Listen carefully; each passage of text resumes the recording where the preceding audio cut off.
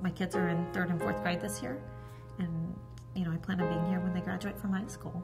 And I need help with that. In October 2010, we found out I was stage 2 breast cancer. I was 35 when I was diagnosed. My sister was diagnosed 6 months after me. She battled it for about 18 months, and then it was just too much, and so she passed away at the age of 40. About 3 weeks after Kim passed away, we found out my cancer came back and had metastasized to my bones and liver.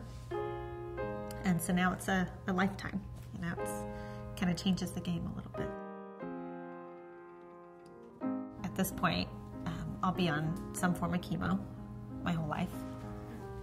Right now it's working, but there's always, when it stops working, the need to try something else and the need to have the research there today so that when my options run out, I have more. You can make a difference by getting involved, by being part of ACS CAN. There's so many promising treatments out there that we just need the funding to get it done today and not wait 5 years for those treatments to become available, because there's a lot of us that we probably don't have 5 years.